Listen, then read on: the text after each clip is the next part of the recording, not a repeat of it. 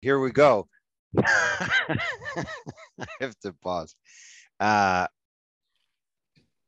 now I lost my ability. All right. So Jennifer wrote in with a question. Lynn wrote in with a question. Jennifer's question is based around the George Saunders blog. How many of you guys have been keeping up with that? That's a lot of I'm finding out that it's a lot of content to keep up with. Julie's been reading it too. She was telling me. Which book? No, the blog. Oh. He's doing this blog over on Substack where he analyzes stories. Yeah, it's his online class. Yeah, and you have to pay to see the story analysis, but he also does office hour posts where he talks about stuff. And he brought up Frank Conroy's reader-writer curve that we talk about a lot. And from there, you have a question, Jennifer? Yeah, I felt like George got into a lot more about how do you write for a commercial, how do you become a commercial writer? I felt like that was the focus of George Saunders' analysis of Frank Conroy's thing, but I don't feel like that's your focus. For me, your focus is he's telling you first you got to get meaning, sense, and clarity, and then you move up the pyramid. And so I felt like George was saying sort of a completely different thing. And I just wanted to know what was your take on the whole thing? Yeah, so in the Frank Conroy essay that we read, he talks about, I'm gonna see if I can pull that one up. In the Frank Conroy essay that we read, he talks about the pyramid and the reader-writer curve, the arc. So here's the visual that Saunders brings up, which I think is not entirely. So Conroy's point is that there's reader energy and writer energy. And Conroy talks about a zone that happens in here, but it's actually two different arcs. So this seems like a simplified version of Frank Conroy's thing. But the idea is that like here, for example, is Finnegan's Wake, where the reader has to put in a huge amount of energy. And I think the writer of Finnegan's Wake is putting in a lot of energy too, but the amount of work that it takes for a reader is a huge amount. So the reader has to put in more work than the writer. And so based on this, I think you want to end up in the middle where the writer energy and the reader energy is about the same, or is enough so that you can really get the reader in to co-create. He's got airport thriller over here where there's not a lot of reader energy, but I would disagree and say that readers like putting energy into a book. Like when I'm reading, I like the process of seeing the characters in my head. And so I think that with an airport thriller, you've got a good amount of writer energy. The reader doesn't have to make assumptions or figure things out or narrate or navigate treacherous transitions, but the reader is putting energy in to see the characters and to try to figure out the mystery or something like that. So then he's got your book deciding. So he's using the Conroy arc basically to chart one side being like pure art, like Finnegan's Wake, meaning effectively like has no chance of selling.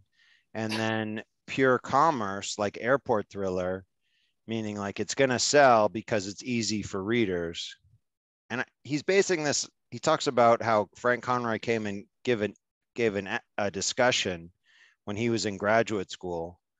And so he's basing it on that. I don't think this is strictly what Conroy is saying, or Conroy revised his ideas later on by the time he wrote the essay that we work off of and when he was teaching at Iowa later, or when he was head of the workshop. So I don't see how, I mean, let's take the airport thriller. I mean, is he saying that the writer then is putting in more work than if, I mean, I don't quite understand this. I get the, how much energy the reader has to put in, but I don't think that I don't think this is just one line. I mean, the writer isn't putting in more work in the airport thriller than he is in Finnegan's Wake, I don't think.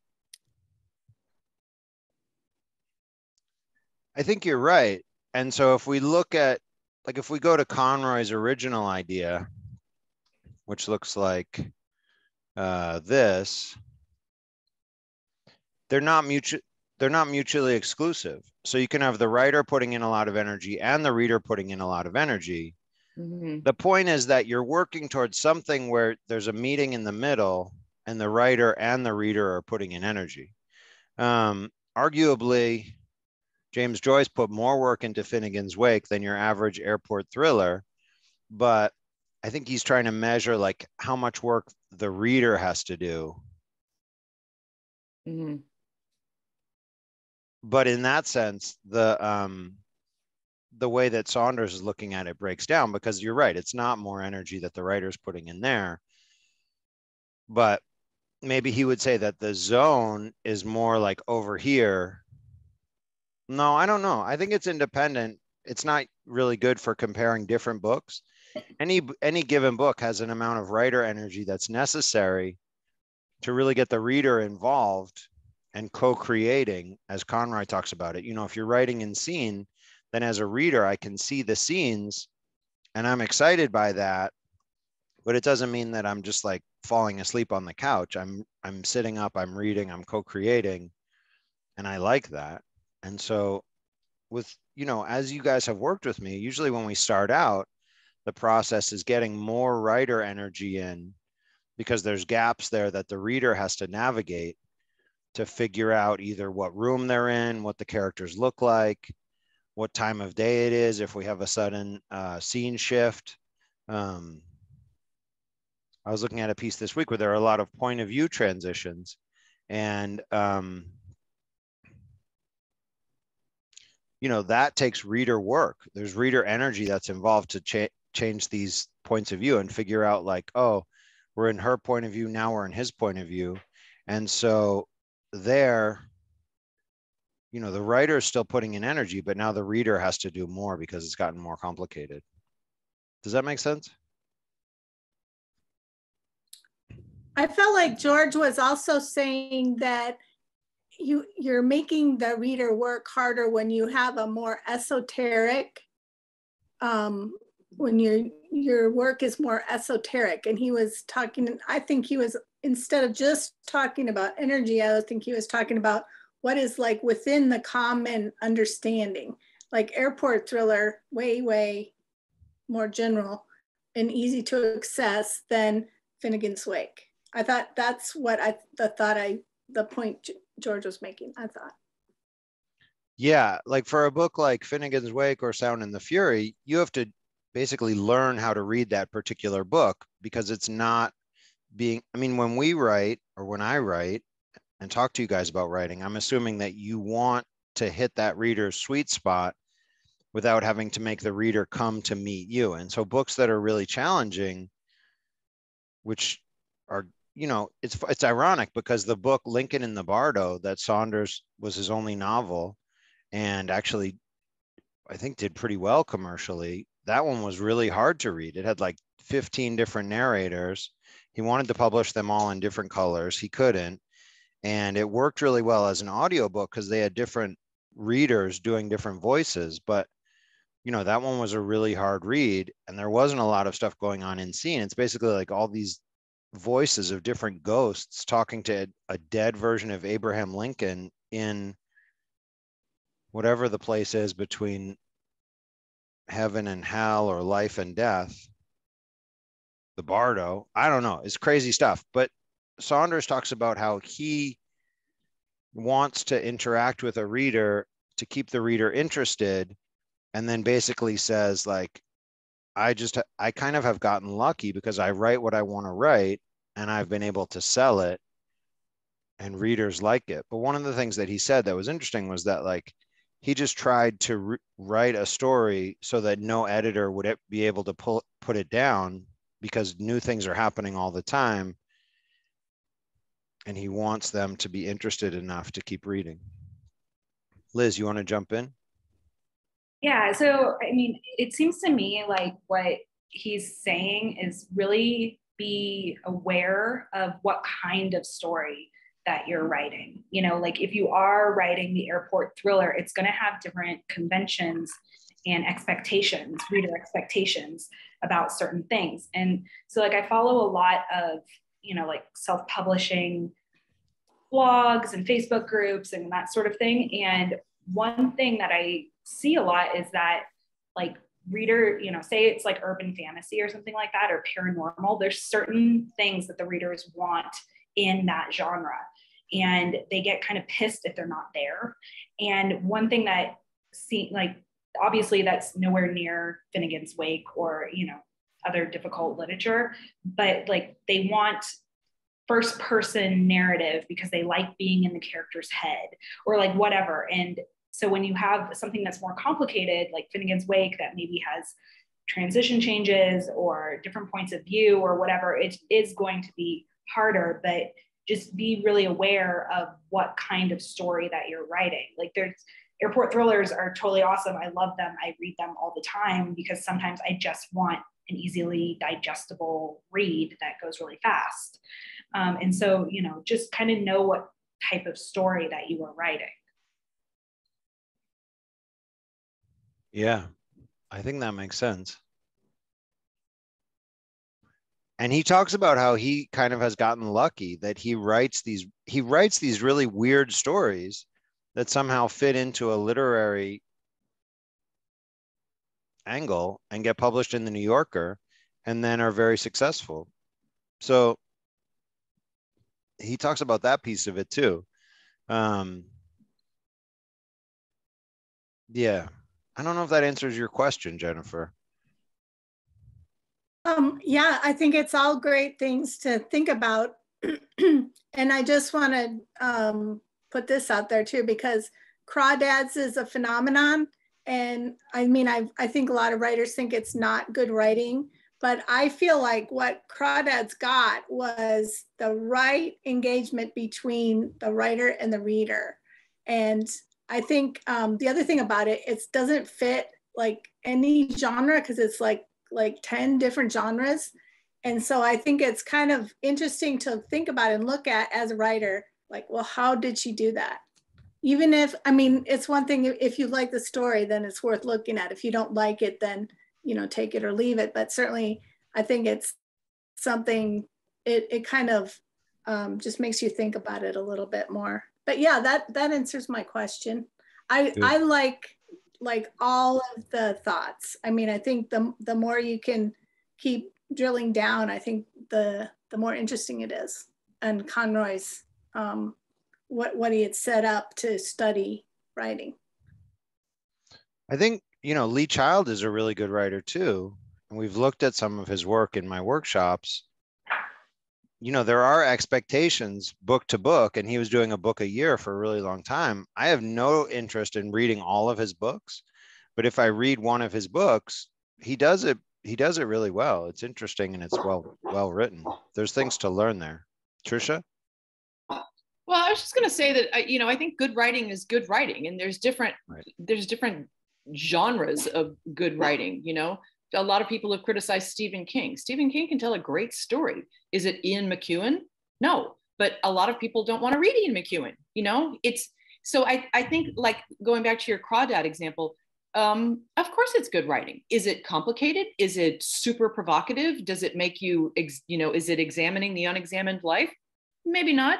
But it's still good writing. You know, I think that people get confused between those kinds of things. I mean, I have a basic belief that anything that is getting other people reading has an element of good writing to it. But in something like Crawdads, which actually was, to me, very provocative. I think about that book all the time. And I like big, complicated books. So I'm reading a book right now that was on the New York Times bestseller list and is so full of sentence fragments that I am about to lose my mind. I'm like, I just want to shake her and say, learn how to use a comma. You know, it's just, you learn how to use the subject verb object.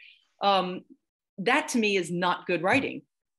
but yet she's on the New York Times bestseller list. So That's the thing. There are books that are poorly written that are out there and do well. No?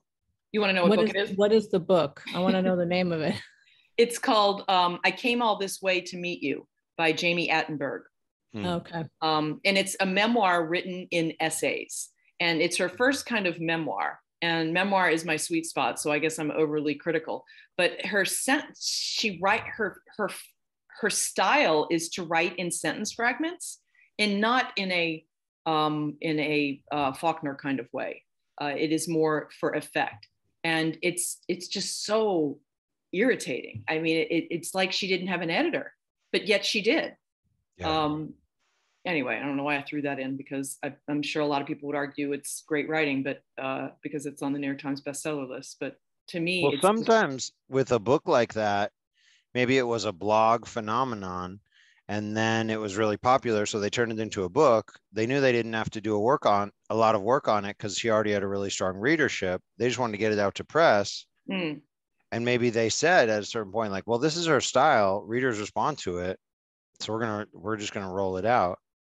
Huh. I remember about 10 years ago, I would just be curious, like, what was her path to publishing it? There might be more of a story there. Well, I mean, this is why I've continued to read the book, because she was a fiction writer. And so her big thing is that she decided she was going to be a writer come hell or high water. And so she literally, after she published her first book, she packed a suitcase and took herself on tour and slept on couches. And she's basic, and drank and did cocaine and slept with people and just had this crazy, which she considered a writer's life, publishing all of these books.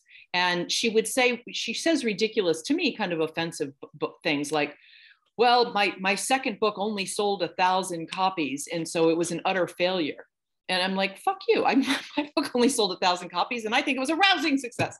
So I like that she has dedicated herself to being defined as a writer, but in the process, she's kind of given up everything else in her life. That's interesting. I tried that for a while, and after a point, it wasn't that much fun. Yeah. And traveling across the country to do all these readings is not cheap. But like 10 years ago, I read all of those Girl with the Dragon Tattoo books by Stieg Larsson. And those had there were 3 books. I read them all. I really enjoyed them. They had crazy narrative point of view shifts out of nowhere with no like transition or like letting you know this is coming. And literally, I swear, at least 80 pages out of each of those books should have been cut out. And it wasn't like cut here and cut there. It was like, there's 80 pages at the beginning of this book about a lawyer case or like some sort of really convoluted case. And then the book gets going. And then there was another one, there was like 100 pages in the middle that like, so I enjoyed them. They did super well and could have been better. Here comes Julie. So, one of my teachers said, a lot of people get published and you do this work just to make sure that when you get published, your book is well written and people will appreciate it. And it may or may not find a huge audience. There's a lot of tea leaves and other intangibles in that process, but I believe you can control the quality of the writing in your book. And that's one of the few things in this world that we can control. And I see you guys doing a lot with that. Lynn has a question about starting a project. Right, thanks. So I was wondering, I'm having trouble coming up with story ideas that go anywhere. So I was wondering if you guys have any exercises you'd like to use or practices you use to generate ideas. I was thinking about that today, Lynn, about how sometimes I feel like I don't like what I have, and I want to have a list of prompts that when I'm kind of paralyzed, I can just go to and start writing. And I don't have that, and I thought that would be a great thing for Seth to give us all. So I was going to put it on his plate. Are you talking about ideas for stories or what to do when you're stuck in a story? What to do to generate an idea to start a story.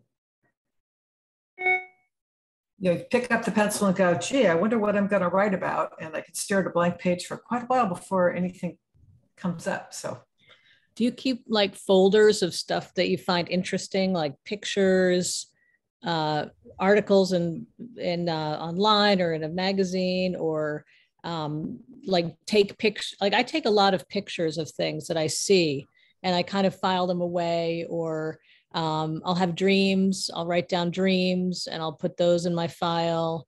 It's kind of like you know, some people call it a compost. I don't know if I agree like that term, but you know, it's kind of like some people call it a tickle file. I despise that term, but you know, it's a catch-all for the stimuli that kind of helps us think or create or feel inspired by. It's one area. that's a good idea. Thank you. Are you talking about short stories? Yeah, any fiction, like not poetry, but short stories or something that might lead to a novel idea or just someplace to get started.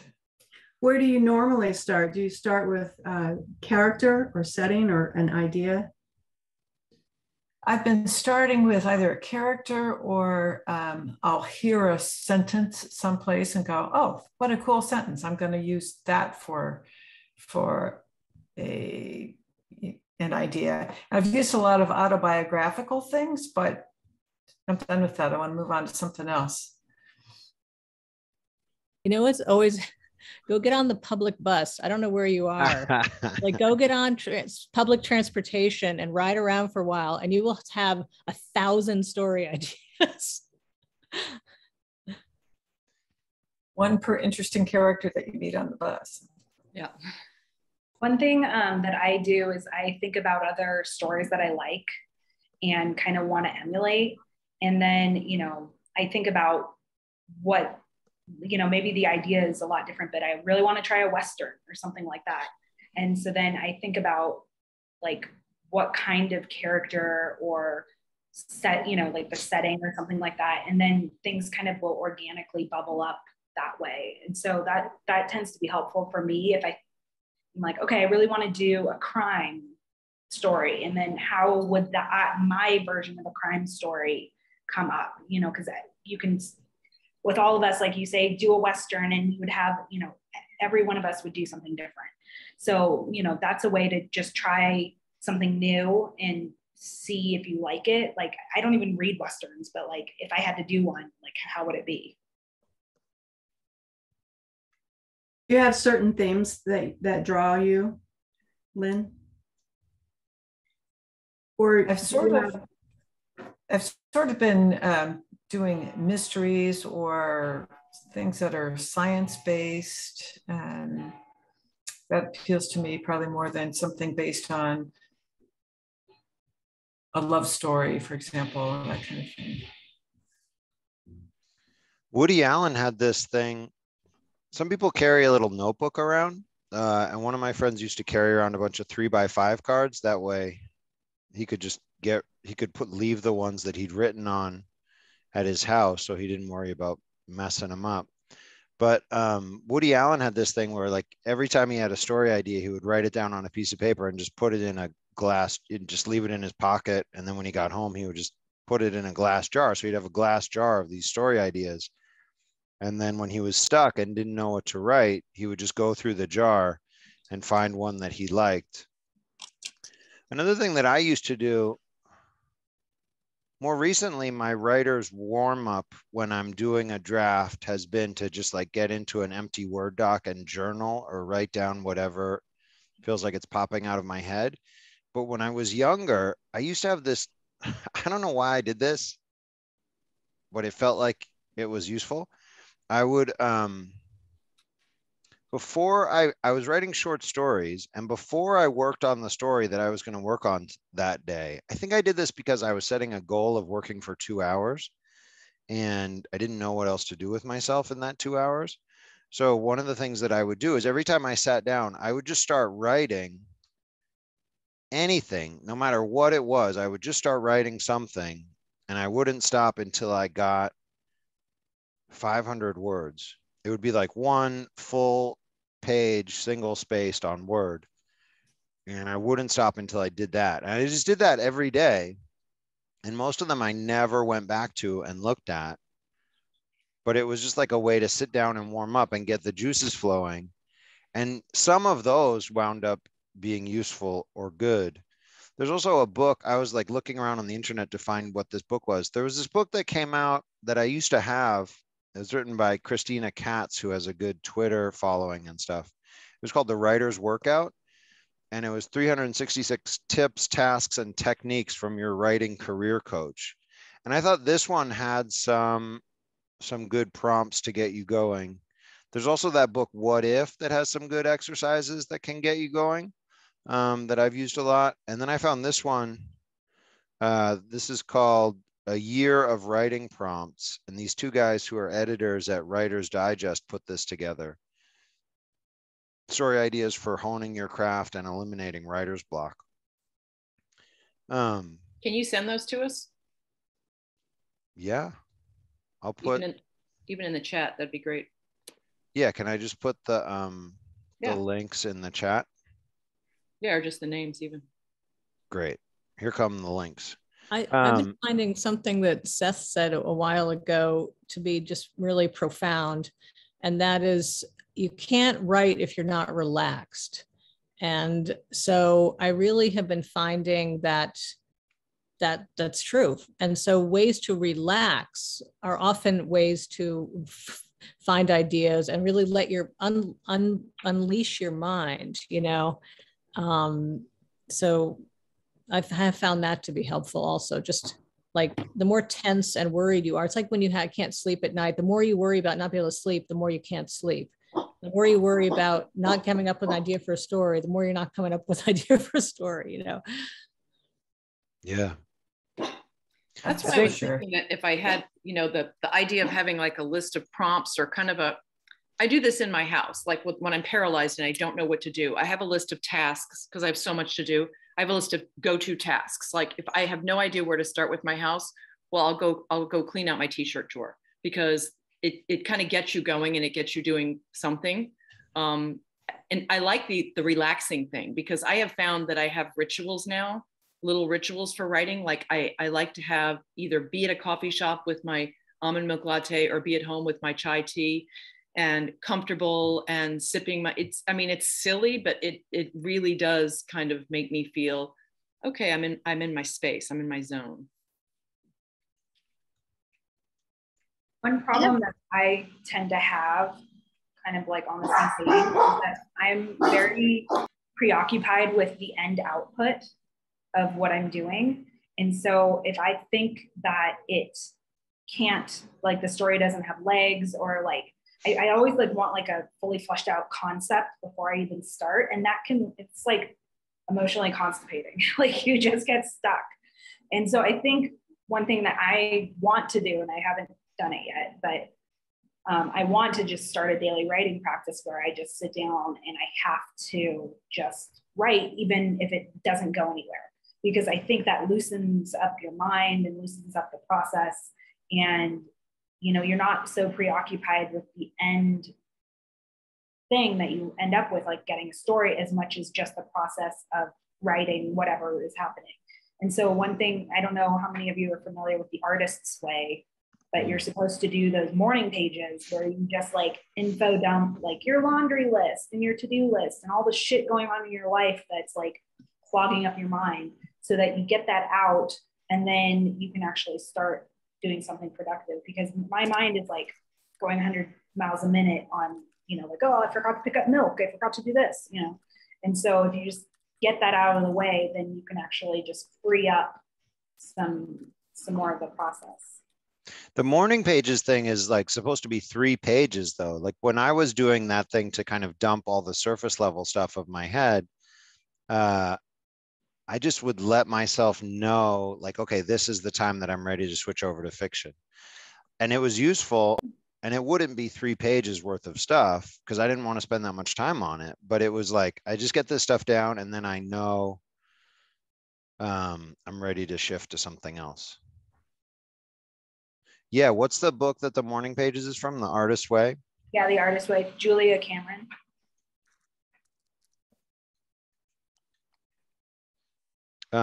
Yeah, that's a good one. I'm also a really big believer in the idea of the triggering subject and the generated subject. And you guys have probably read that Hugo essay that I've shown you. And, you know, some of my books, like I literally wrote the Maltese Jordans starting from the idea that I wanted to write a short story set in Kauai so I could write off my Christmas trip.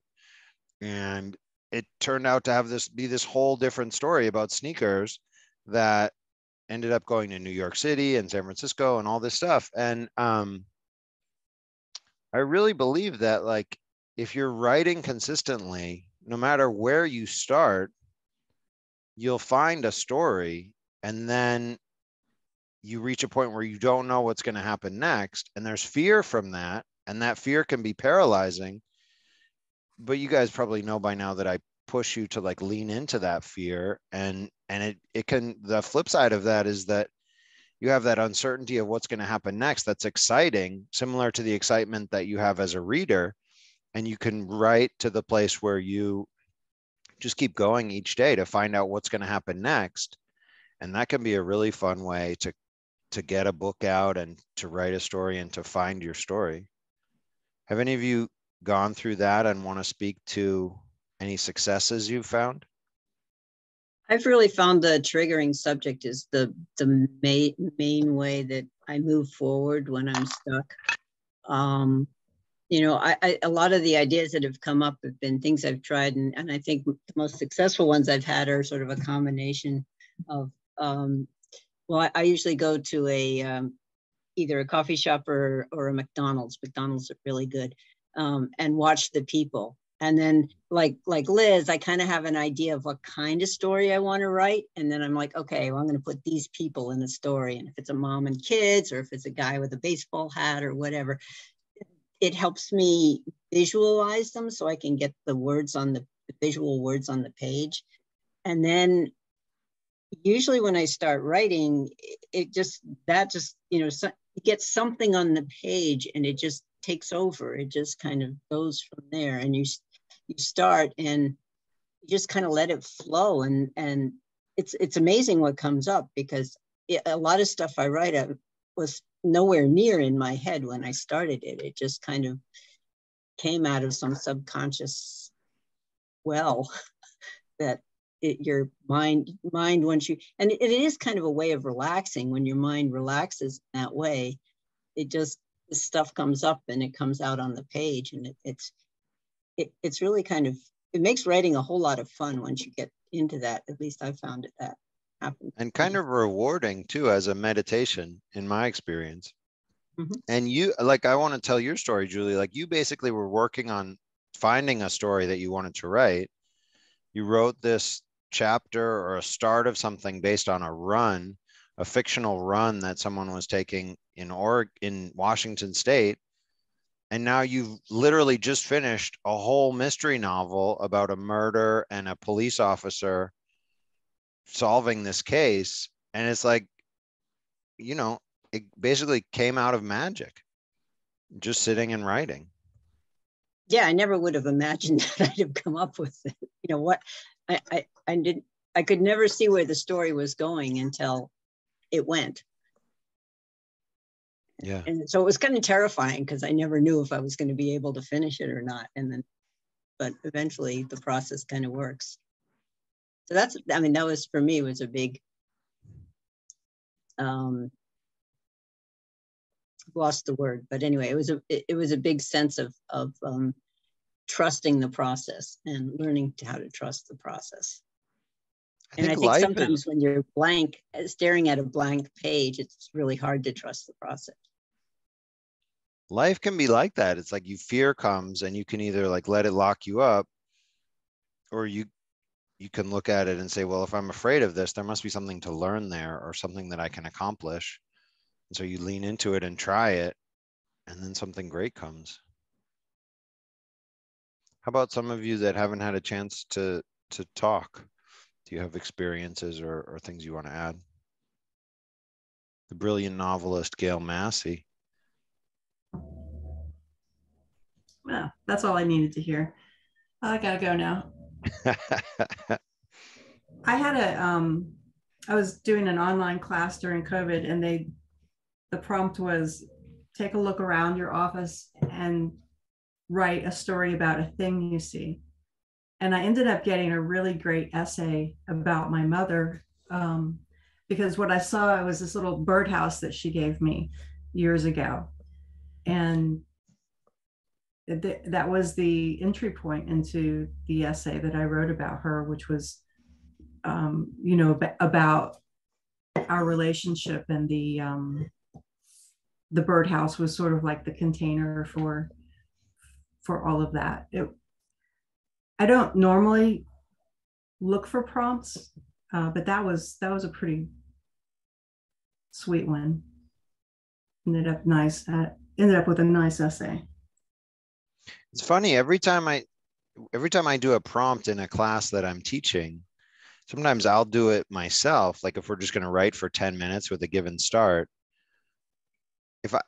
everyone who does it and I do it, something comes out on the page that I wasn't thinking about at all. I have no idea where it came from.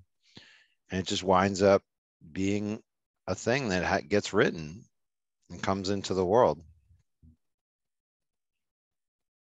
Yeah, I generally don't like prompts because somehow it seems like, I don't know, limiting or something. But I did take this during COVID, this class through Clarion West. It was like one of their like one-day workshop things. And it was on generating ideas for speculative fiction. And, I know a lot of us don't write speculative fiction, but I thought the prompts were pretty interesting. It was like one of them was taking metaphors and making them literal. So if you have like a heart on the sleeve, like what would that look like? And so thinking about language in that way and like teasing them out, because we take a lot of things for granted, right? Like we don't think about, we use a lot of euphemisms or metaphors in language. And so like really, really like honing in on what that would look like. And then another one was just having like, and I used to do this too, you take tickets, like movie ticket stubs, and you just write words on them that you like and put them into a jar. And then you pick two of them. And so you just try to like match two and see what comes up. And so it would be, like Avenging Angel or whatever. And then putting those together and seeing what kind of story comes up.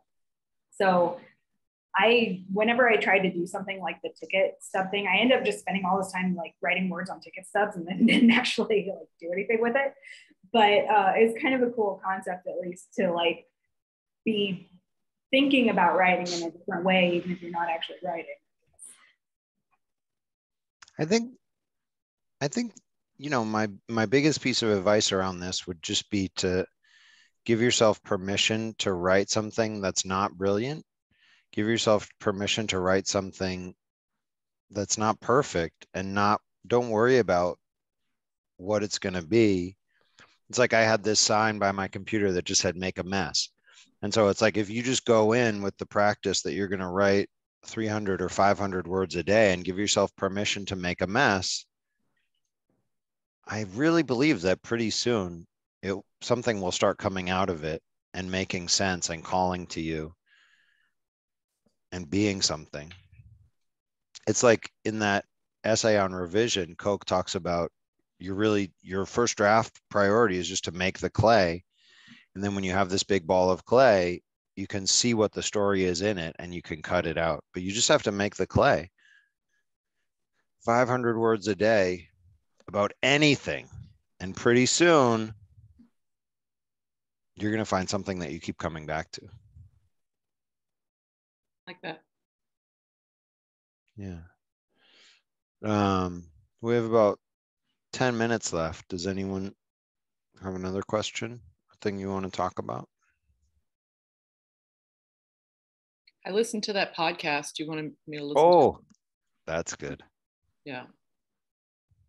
I could put a link to that in the notes. What did you think of it? Did you like it? It had I thought nothing it to do was, with writing. well, kind of. I mean, it did make me feel like everything I say is completely irrelevant. So that was a bummer. But because yeah, I don't know. I thought maybe everybody had read it, listened to it. No, I only sent it to you because I thought I was thinking about you when I was listening to it.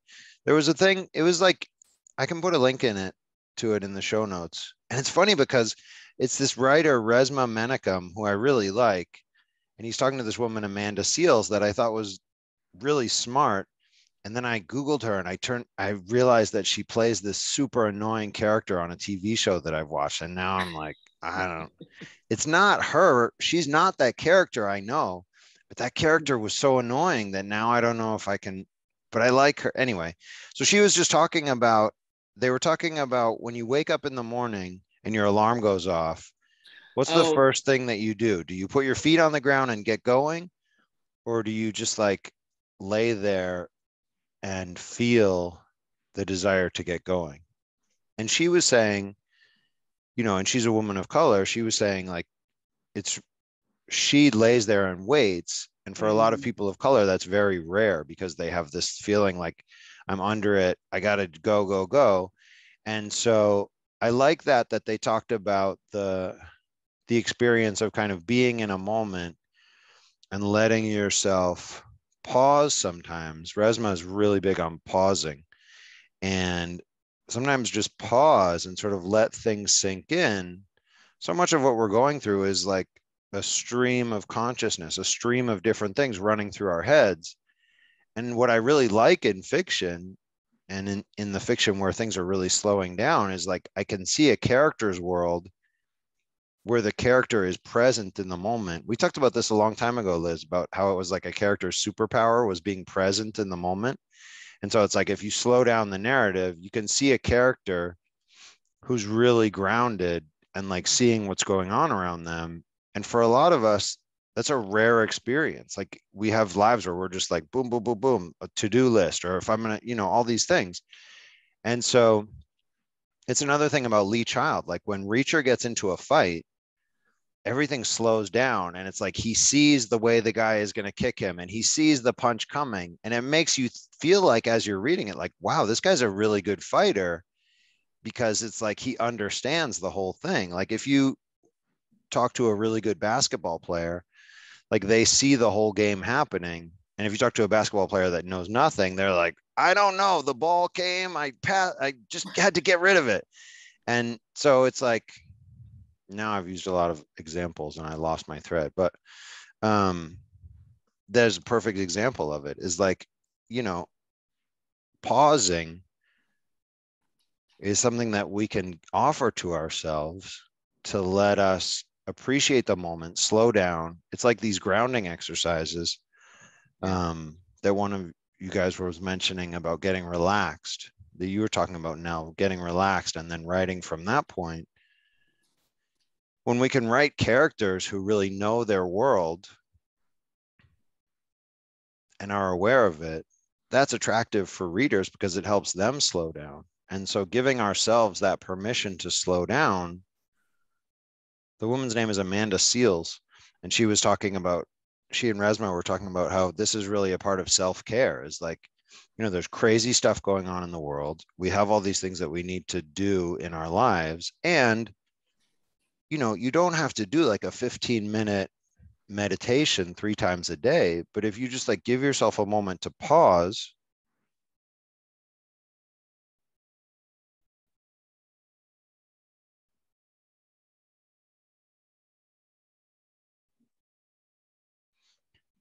things start to happen and come up. And it's like the act of being present takes us to a different place.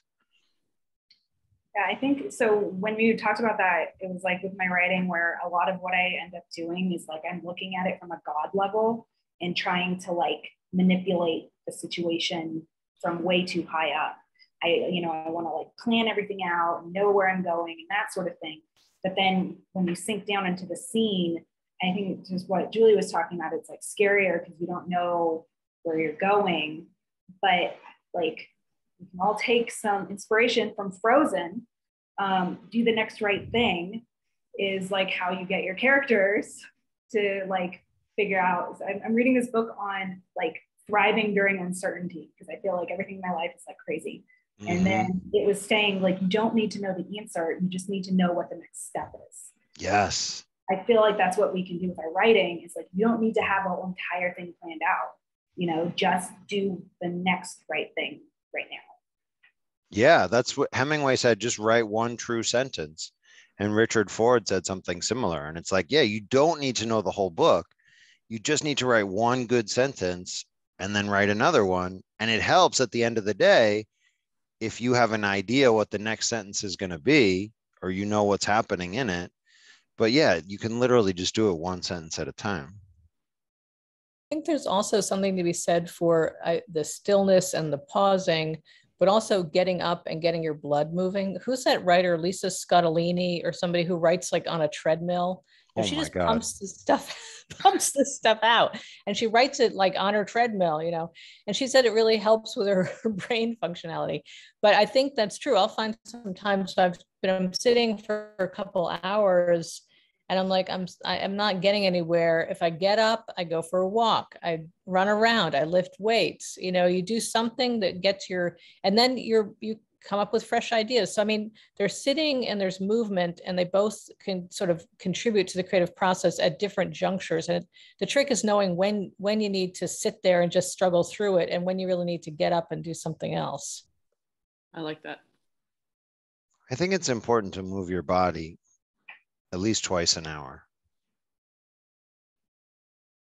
when you're writing. You can't just sit there. I have a desk that goes up and down. I'm standing right now. And for some reason, I don't feel comfortable writing fiction standing. But I can Zoom standing up. And some people like dictate their things you can also like dictate a book into your phone and then upload it to the internet, and someone will transcribe it for you. I was listening to a guy's podcast and he was saying that he writes like that. I want to do that, and I can't do it. I can't get my head around it. I can't do it either. I'm really admiring of those people that can do that. I just, no way could I do that. But I have to say too, like, one of the things that I like about writing is the process of being engaged and writing one sentence at a time. And I think that's why I like writing fiction. And so, why would I take away the part that I like of it?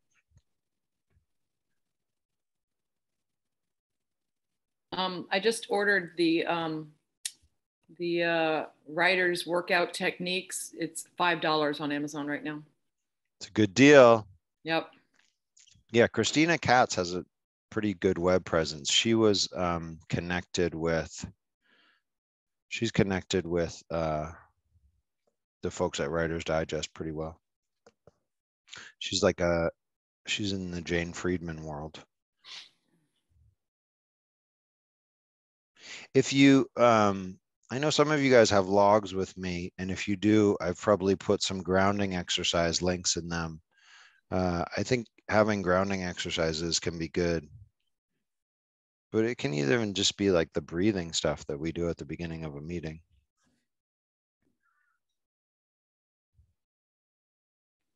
Yeah, I like that conversation that we had about being present as like a character's superpower. Yeah, that's cool.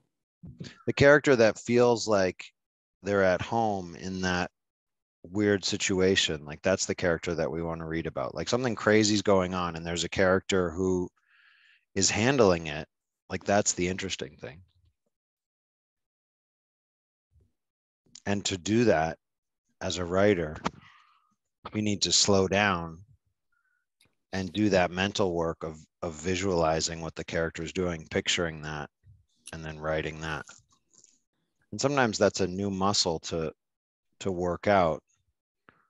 But when you get good at it, I think it's pretty rewarding. So So that's where we are for today and for this month. I want to thank all of you guys for showing up. It's really good to see all of you guys. It turns out the third Thursday in August, I'm away. So we'll try to do a different Thursday for August, and we'll be back for September. And yeah, it's really good to see you guys. Should we do a, yeah, hopefully that helped. Was that helpful, Lynn? Yes, it was, and I really appreciate everybody's responses. I want to Need a see you. list. I want to see you writing again. I want to see another Lynn book. No, got to get going. Yeah. So, thanks everybody. I'll turn off the recording.